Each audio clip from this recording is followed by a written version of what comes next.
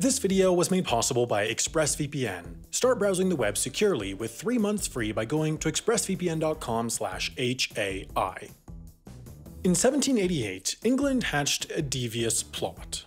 One by one, they rounded up tens of thousands of local criminals onto ships, sailed them out into the middle of the Indian Ocean, and sunk the ships, killing everyone on board.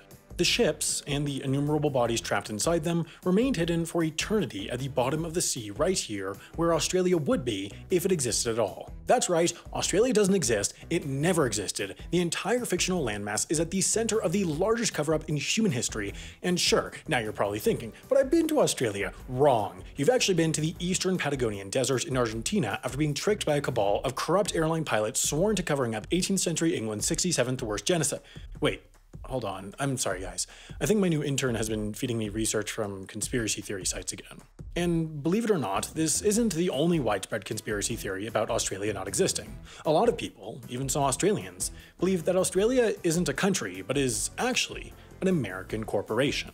The weird thing is, it turns out they're actually kind of right. But in order to explain exactly how, and in order to determine whether or not Australians should be jumping in the ocean and swimming to the nearest real country, we need to talk about how Australia became a company in the first place.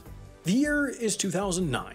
Barack Obama has just been sworn in as the 44th President of the United States. Peanut Corp is being implicated in the deaths of 9 Americans and the poisoning of 600 more. You are alone in your room, recovering from the swine flu, playing Wii Sports Resort on mute as your mother weeps in the living room, unsure if your family will ever be able to recover from the worst economic recession since the Great Depression. By June, all of these connected dots will eventually culminate in Australia's incorporation in the United States.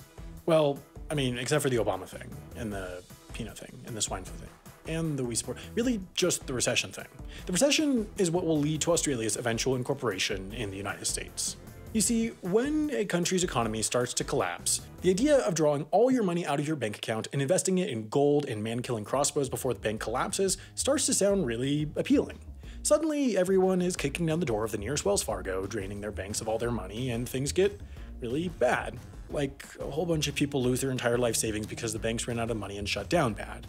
Knowing that this sort of run on the bank could happen in their country if the downturn reached them, Australia promised all of its citizens that even if all the banks collapsed, the government would be able to pay back any of the money that they weren't able to withdraw in time.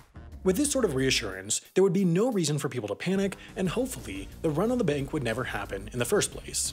Now, that sounds good, but it also sounds good when you tell a girl at the bar that your favorite hobby is skiing down a giant mountain of gold coins like Scrooge McDuck. The problem, however, is the same.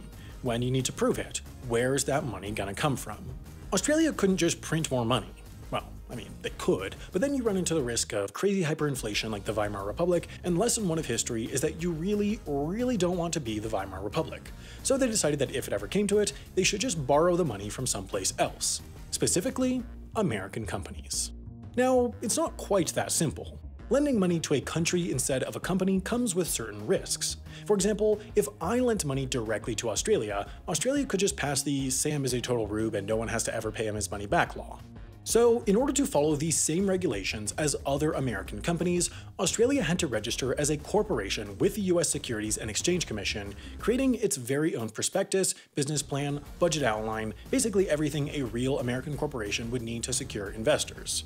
So, what does this mean for Australians? Is Australia not a real country? Are Australians all just American employees? Are evil American investors pocketing Australian taxpayers' hard-earned money? Yes, and yes.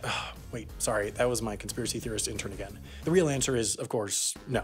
The Australian Treasury owns the company in full, the shares are not available on any stock exchange, and the prospectus prohibits any share of the company from being traded, sold, or compensated with dividends. And let's be honest, it's not like investors are jumping to cash in on a company whose most popular product is a middle-aged guy with a big knife, anyway. The point is, Australia's incorporation is largely a precautionary measure to protect its own citizens, and in fact, the company has never once needed to be used because its very existence successfully prevented the disaster it was built to remedy.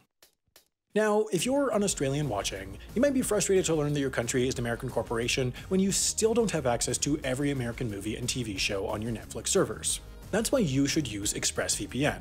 ExpressVPN allows you to change your location so that you can watch any movie or TV show that's not available in your country on Netflix, BBC iPlayer, and many other streaming services. What's more, ExpressVPN provides a layer of protection over your internet traffic to prevent advertisers, internet service providers, and government surveillance agencies from gathering information about you, and encrypts 100% of the data flowing between your devices and the internet. That's why I make sure to always have it on when using public Wi-Fi. Best of all, you can try ExpressVPN with 3 months free by going to expressvpn.com/HAI.